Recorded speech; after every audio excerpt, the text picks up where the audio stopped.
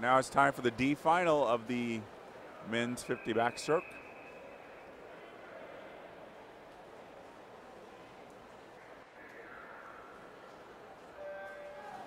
Lane 1, that's Jacob Schultz, Jasper County Killer Whales. 2, Nicholas O, unattached. 3, Eben Schumann, unattached.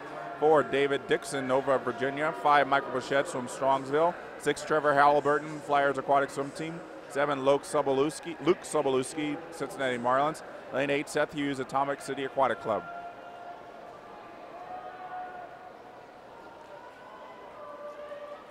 Reaching for the finish, it is lane number 6, Trevor Halliburton, 27.67. Not wasting any time, he's out of the water right away. Little piece of trivia for you, Trevor Halliburton in lane number 6, the son of Flyers Aquatic Swim